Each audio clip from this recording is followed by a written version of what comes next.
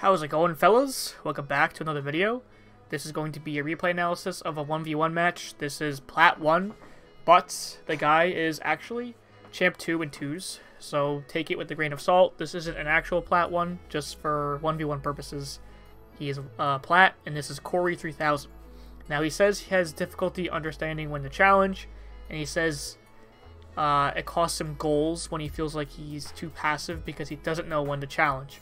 So, we can fix that. Looks like you win here though, so wasn't such a detrimental. You probably won here because you're probably playing with actual Plat players or someone who's not Champ 1 in 2s. Like, just saying, if you're low enough in 1s, they're probably going to be weaker opponents.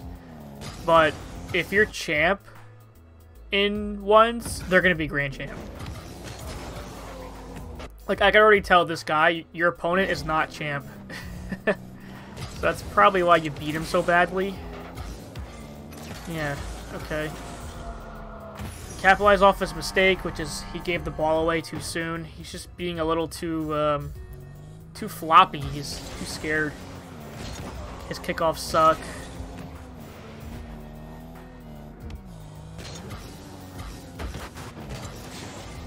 Yeah. Good recovery.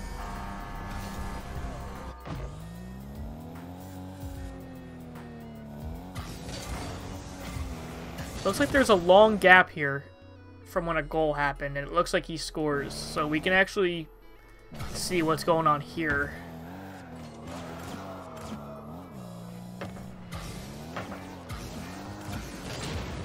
Yeah, that's fine. You're not going to get scored on anyways, so it's no big deal. Yeah, I think there is when you could have challenged. You can. You just gotta be boosting the whole way. You're not at full speed. But, you can definitely try to go after this.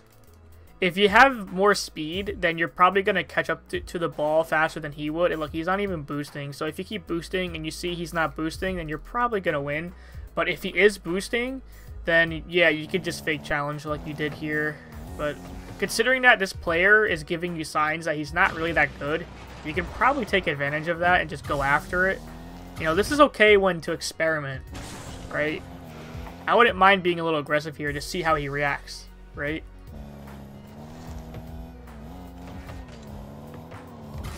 Yeah, that's good. Okay, you just dilly-dallied here. You definitely could have scored if you just kept boosting.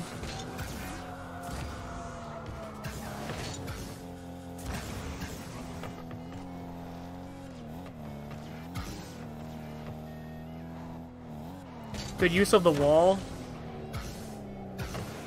Yeah, so far your decision making is fine. It seems like you don't play that much ones. That's why you're Plat in this, and it looks like you're trying to play more ones, which is good because let's face it, you don't want to be Plat in ones. Especially when you're Champ. I mean, come on, that's too low.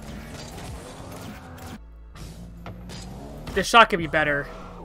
You just gotta position more to the right. Even like right here, you should know, I'm going to position more to the right of the ball. I have time. This MA guy is not going to be in contact with the ball again. He's still falling. So I can actually just take my time. He's got no boost, which you don't know, but either way, he's still awkward. You can just go around here and just hit the ball straight, right? It gives you a more easier lineup.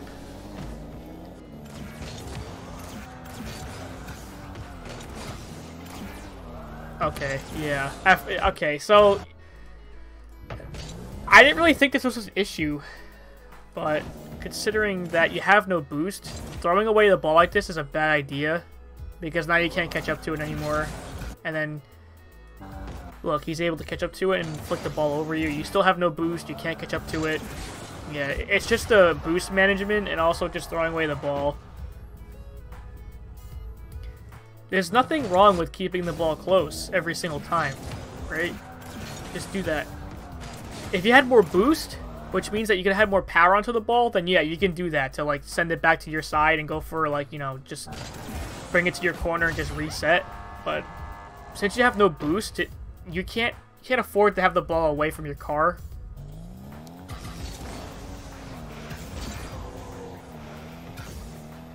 Especially in 1v1. Just keep the ball close as much as you can.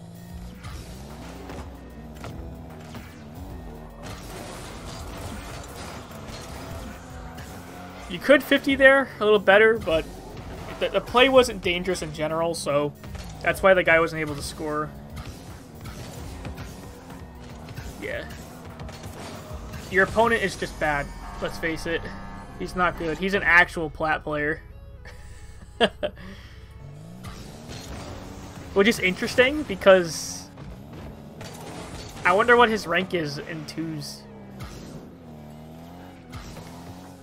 Because if he's an actual plat player in 1s, because I can tell he's not that good. So I wonder what his real rank is. Even though 1s rank doesn't mean it's a fake rank, but let's face it, nobody plays 1s as much as we should, so 1s is kind of not like your true rank. Maybe it could be, because it just goes to show how terrible you are. I'm not saying you in general, I'm just saying to all of us. We don't play 1s a lot, so it exposes how bad we are. Like, I can barely consistently stay in GC1 and 1s, and I'm a GC3 SSO player, so goes to show that individually I'm really not that great. I'm more of a team player than a soloist.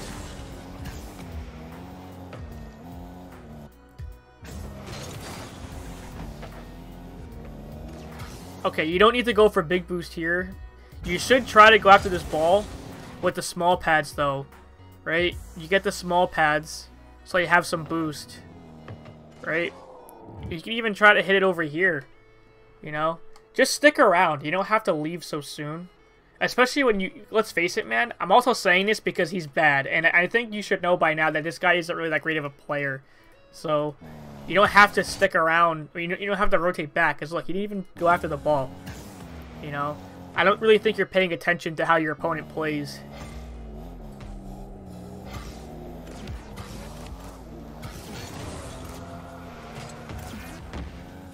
Okay.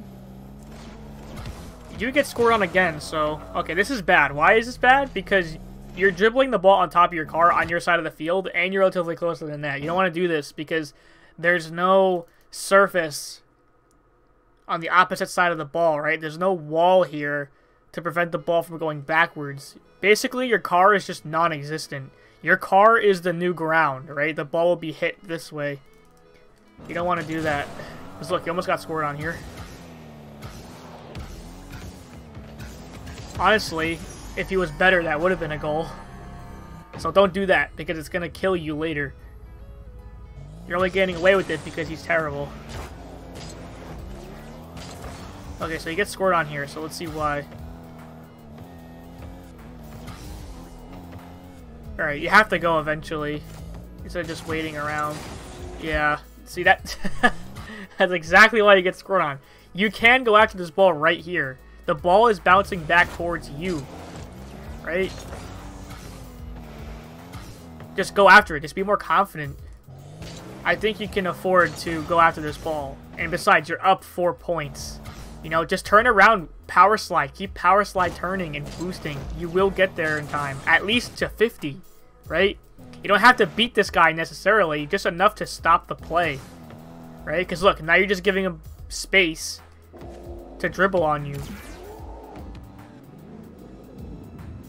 And that's exactly what happens here. You get yourself crossed up.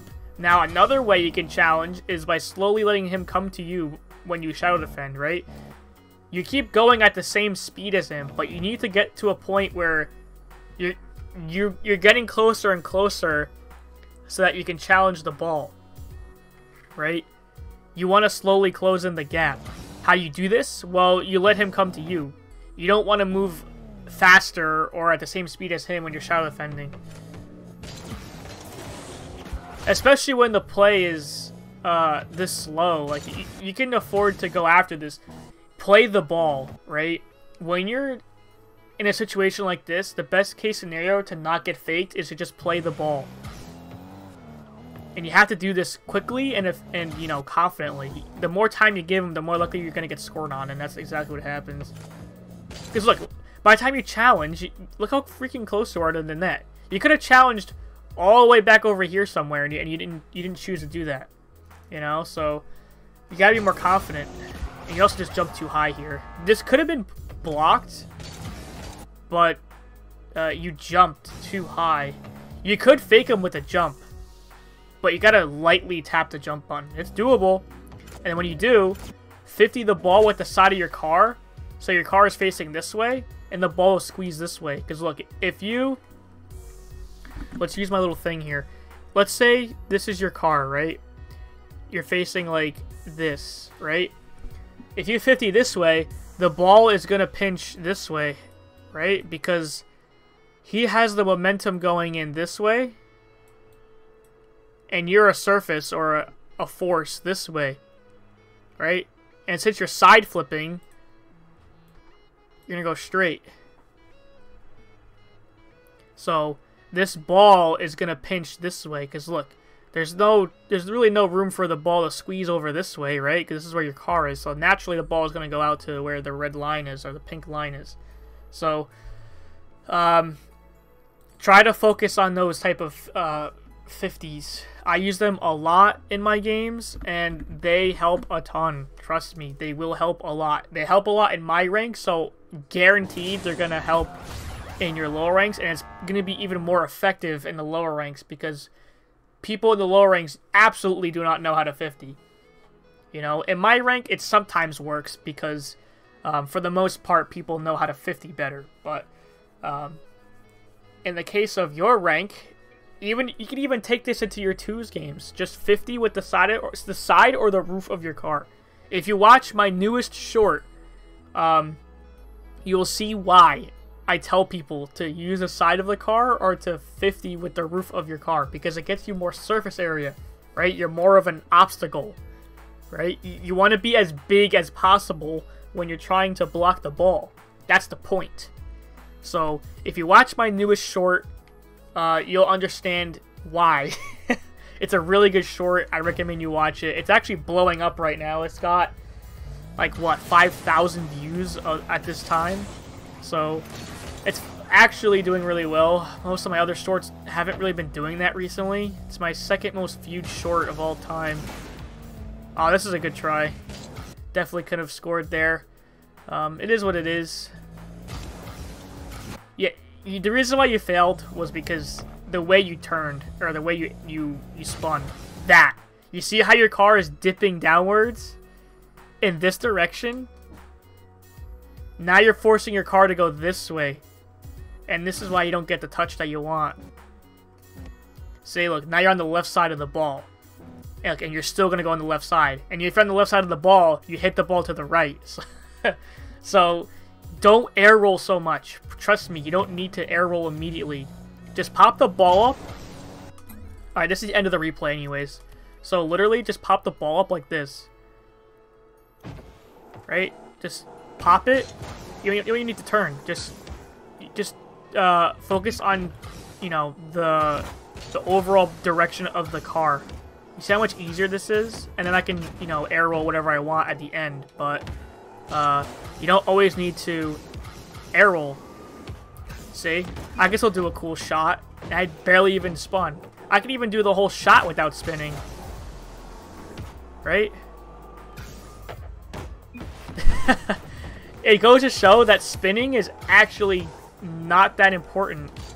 But the reason why we rotate like this is because it's flashier, but it also helps us with correcting any weird movements. Like even here, see, I keep spinning too much, but it's not that necessary realistically. I do it because it's a habit and it feels nice. But look, I can still do the same plays without even spinning. So realistically, make it easier on yourself, especially when you're a lower rank, right? It's okay to be a little humble, right? If you're not comfortable with doing these type of air roll shots, right, then don't go for it yet. Just do something simple like this. And guess what? If you just time yourself, right, you don't really have to turn your car anywhere. You'll just line up with the ball anyways. So just focus on that. Alright, so that is the end of this replay.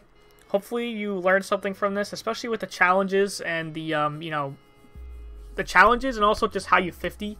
There are definitely moments where you could have challenged a little sooner, especially on those plays where you're giving him too much space when he's shadow, or when you're shadow defending. So make sure that you find a way to get to the play as quickly as possible, because the more time you give him, usually the worse off it is. And it's usually a trial and error thing. So just focus on those and those things, and you'll be okay. Alright, so thank you guys for watching, and I'll see you guys in the next one. Peace.